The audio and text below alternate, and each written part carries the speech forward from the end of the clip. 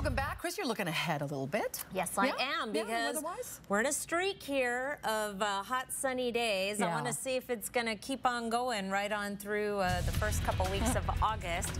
Many folks love this kind of weather. Some right here in this building. Some walking back over to the anchor desk. And here's a look at our temperature outlook. We're going August 4th through August 10th.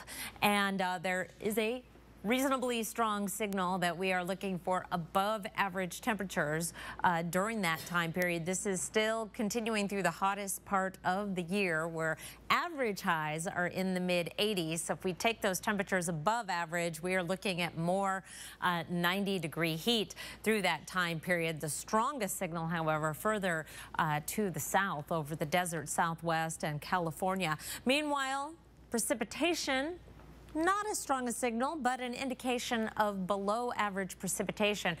This is the driest time of the year, August into September, and so below average precipitation, you can't subtract much from zero to begin with, but boy, hot, dry weather ahead, not only through the 7-day, but right on through the next 14 days. Satellite and radar right now shows dry conditions across the Northwest till we get down into parts of southwestern Montana, Idaho, southern Oregon. We've had a little bit of convective activity today from the monsoonal flow.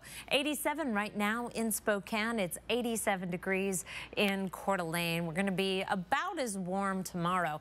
National satellite and radar, a little bit of flooding concerns in the Four Corners region with the convection there. Otherwise, just some garden variety thunderstorms. No severe weather warnings right now. Highs across the nation, triple-digit heat in Las Vegas and Phoenix. Otherwise, there's a lot of 80s on the map. Well, 99 in Oklahoma City and Dallas, 100 in San Antonio. That is not a comfortable 99 degrees, I will tell you.